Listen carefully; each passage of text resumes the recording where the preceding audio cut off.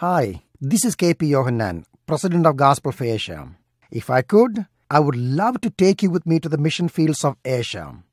There, you would see firsthand how God is moving in unbelievable ways to bring thousands of lost people into His kingdom. But since that is not possible, I want to do the next best thing. I want to bring the mission fields to you. That is why we are hosting our second annual Renewing Your Passion conference. It is in Texas this summer, close to the Dallas-Fort Worth airport. I encourage you to set aside June 30th to July 2nd for an experience that can change your life. So, mark your calendar and join me for our Renewing Your Passion conference, June 30th through July 2nd. It will be an experience you will never forget. Complete information and registration is available through our website at gospelforasia.org. And that's gospelforasia.org. Or call us 866-WIN-ASIA. That's 866-WIN-ASIA.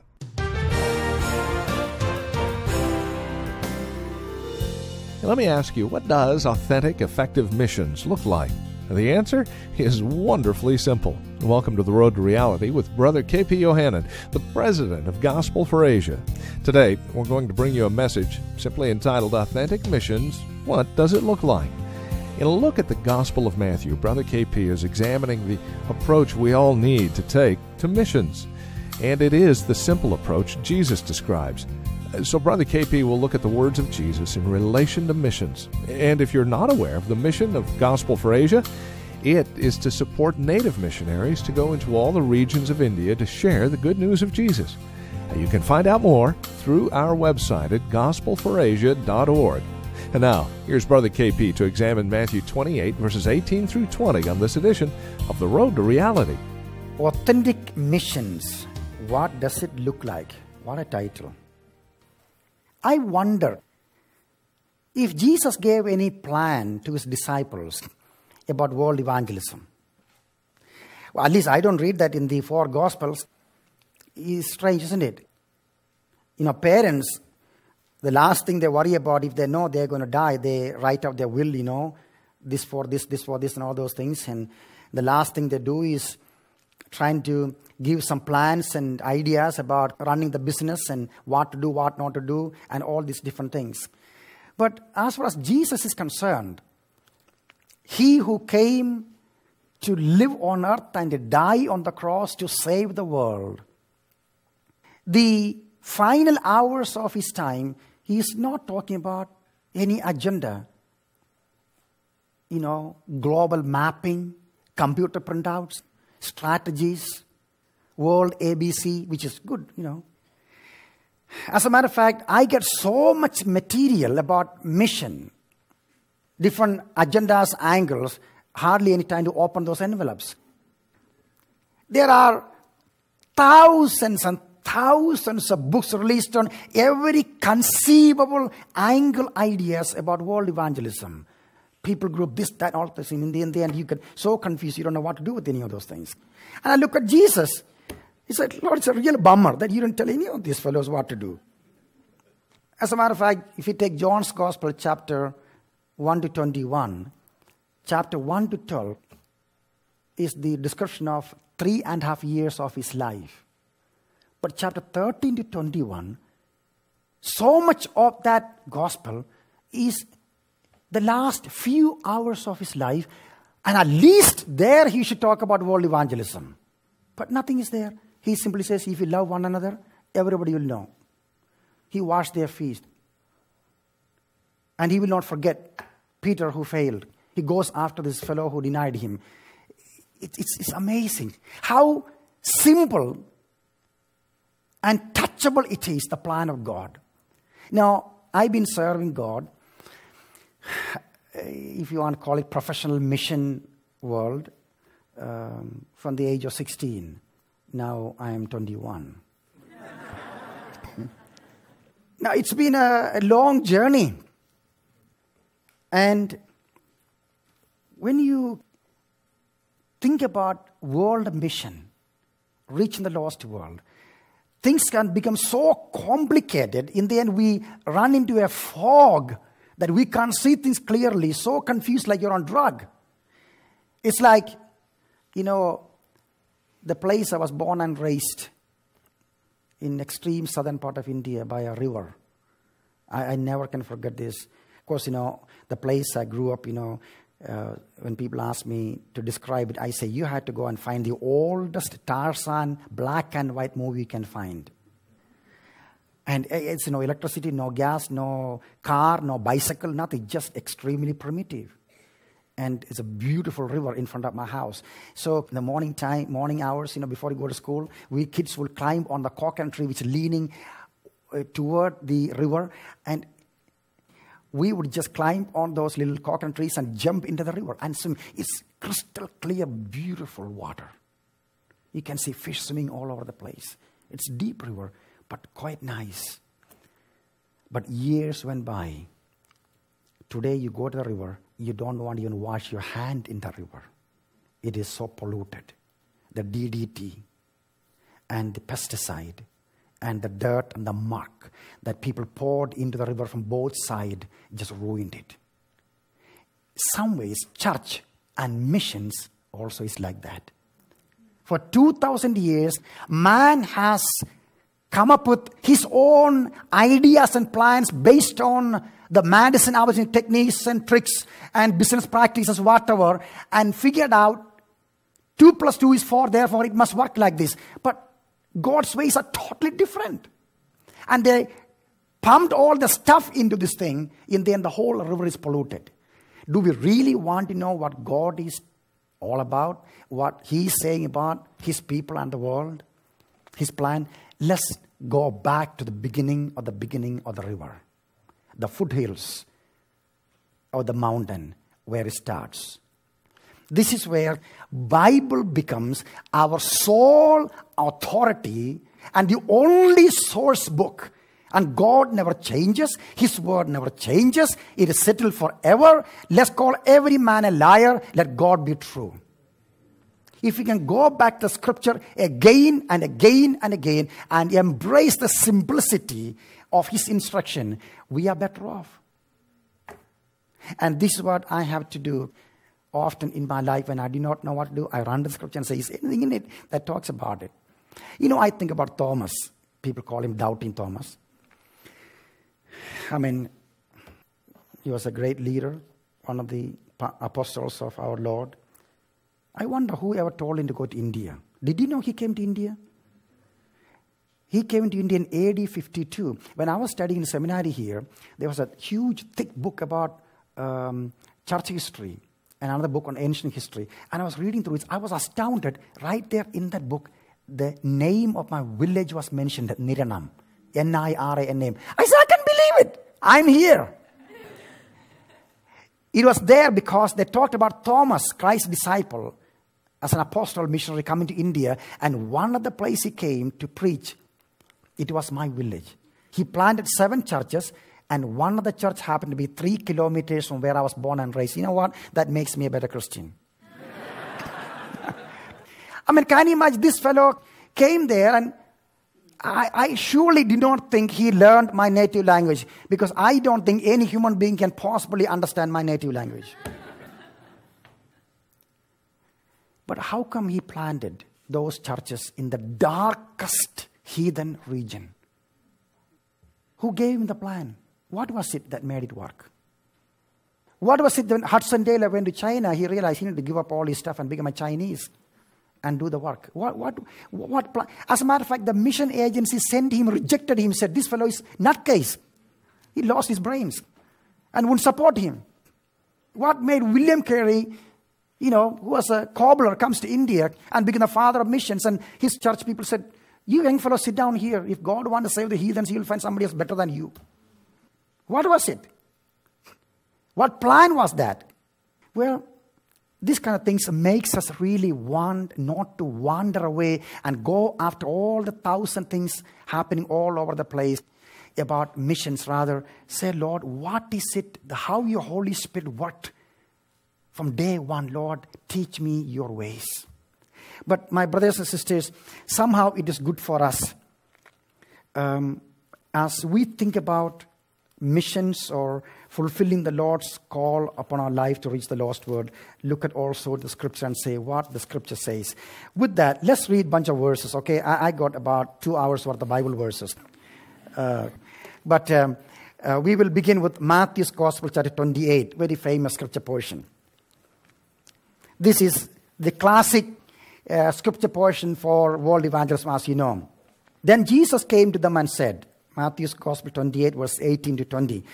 Then Jesus came to them and said, all authority in heaven and on earth has been given to me. Therefore, go and make disciples of all nations, baptizing them in the name of the Father and of the Son and the Holy Spirit. Verse 20. And teaching them to obey everything I have commanded you. And surely I am with you always to the end of the age.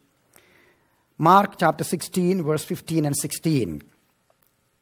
He said to them, go into all the world and preach the gospel or good news to all creation. Whoever believes and is baptized will be saved, but whoever does not believe will be condemned. If you don't want to turn to these verses, fine, because I got it printed out. So, I'm not a Superman turning my pages here. Revelation chapter 7, verse 9. After this I looked, and there before me was a great multitude that no one could count, from every nation, tribe, people, and language, standing before the throne in front of the Lamb. They were wearing white robes and were holding palm branches in their hands. Colossians chapter 1, verse 24 to 29. Paul speaks here. Now I rejoice in what was suffered for you, and fill up in my flesh what is still lacking in regard to Christ's afflictions, for the sake of his body, which is the church. I have become its servant by the commission God gave me to present you the word of God in its fullness. 26.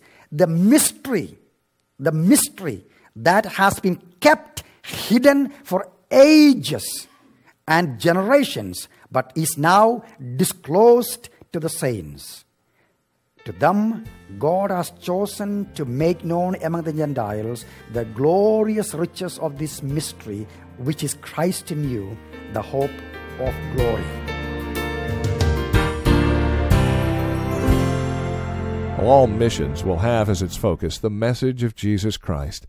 This is The Road to Reality with Brother K.P. Yohannan, the president of Gospel for Asia. Now, KP will be back in just a few moments with the conclusion of this study, simply entitled Authentic Missions, What Does It Look Like? We'd like to send you a free copy of Brother KP's popular book. It's called Revolution in World Missions. Simply visit our website at gospelforasia.org or call us at 866-WIN-ASIA. We'd love to send you a copy. And now, as we return to Brother K.P. Yohannan, he'll continue to talk about authentic missions, and he'll take us to a few more verses that help to clarify God's purpose in missions. Here's Brother K.P. to read Ephesians chapter 3 and verse 1. Ephesians chapter 3, beginning with verse 1. For this reason I, Paul, the prisoner of Christ Jesus, for the sake of you Gentiles, surely you have heard about the administration of God's grace that was given to me for you. That is, the mystery made known to me by revelation.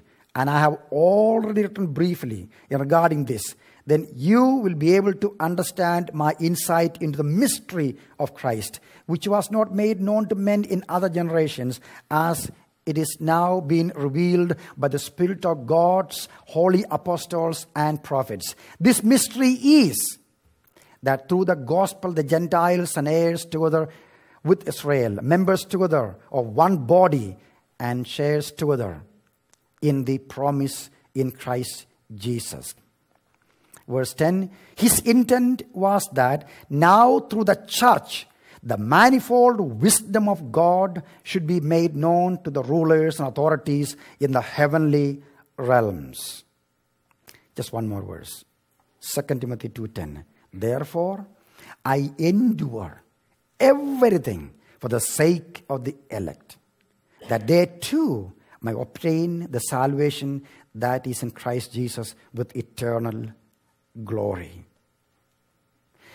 Just one more verse. Ephesians 5:32. This is a profound mystery. But I'm talking about Christ and the church. What is mission work? What is this anyway? What is the purpose of it? I think if you take the whole Bible, the 66 books, you divide that into two parts, the Old Testament and the New Testament. The Old Testament is the account of a nation. And the New Testament is the account of a man, Christ Jesus. The nation he called for the purpose of bringing about a man, the Son of God, the Messiah. That's the whole Bible. But then, one more question need to be asked, maybe several more. What is the purpose of Christ coming into the world? The answer, you know, he came to die and to rise again. I mean, you now Bible verses are floating through your head like a computer screen scrolling, I'm sure. John 3:16 and all kind of Bible verses. And when he died, according to 1 John chapter 2 verse 12, his death paid for the sin of the whole world. Am I right? From Adam to the last individual. None should perish, God wants. Behold the Lamb of God that takes away the sin of 10,000 people. The whole world. Yet, not all will enter into this narrow road. Broad is the way. If God knew from all eternity that the death of Christ and his resurrection will not result in the salvation of the whole world for which he died and paid the price, what was he thinking? Please think about it. I submit to you, God who knows all things from eternity past, he knew, he saw the choices man will make. And he saw only a minority, a small group will respond. And that small group became the object of all God's plans and provisions and creation and purpose and everything. It was for them that he created the universe. It was for them he created the earth. It was to find that small group of people he created man. It was for this he entered into the human race and was born as a man. And this group is called the church, his body. Go further, not just church, the bride of the Lamb. You can read Bible verses, Matthew 16:18, Revelation 21 verse 9, and on like that. Now, using the conclusive argument or residual argument, that is, if you want to know the meaning and purpose of history or an action, you must look at the end result, the final outcome, the net result. Prophecy is the history written in advance. Am I right? When you read prophecy, it is history written in advance. We have history's final chapter. You know where it is? In the book of Revelation.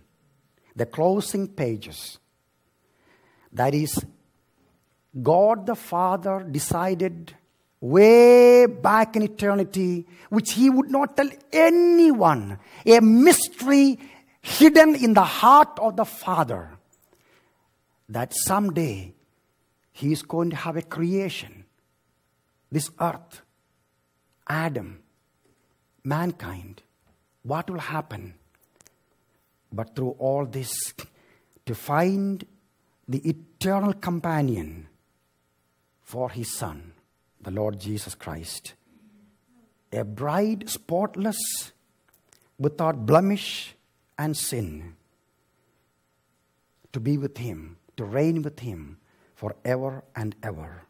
The heavenly bridegroom upon a throne of the universe, ruling and reigning with him over an ever increasing and expanding kingdom. He came for this one purpose, to claim his beloved. Revelation chapter 19, verse 6 and 9, chapter 21, verse 7, 9, and 10. Thus, the church, and only the church, is the key to the explanation of history. You look at all the Bible history and secular history and whatever, really, when you really look at, there's no such thing as secular history. Is God sitting in heaven saying, oh, I don't know what to do. Hitler is doing this, and Nero is doing this. I'm in big trouble. Can you just imagine scientists now with this weird telescope, Hubble scope, whatever, they discovered there are billions of galaxies out there somewhere. Even after another 100,000 million light years, the light of those stars will never reach here. How great, how awesome is this Almighty. You think Satan, who was defeated, destroyed, the key taken away, squashed, finished, all the stupid things devil is doing, God is saying, I just can't believe he's doing to me again. I tell you, it is a choice God made to give freedom to Satan and all the demons, to help his bride to get ready through trials and tests, to qualify herself, to become holy, to reign with him forever and ever.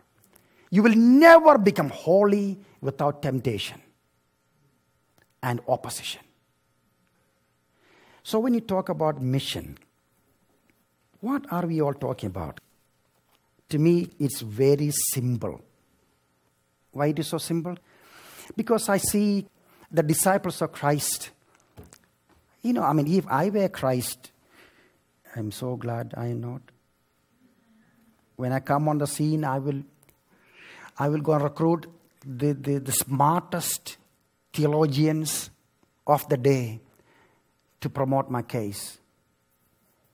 The high priest and the lawyers and Sadducees and all the smart brains and politicians.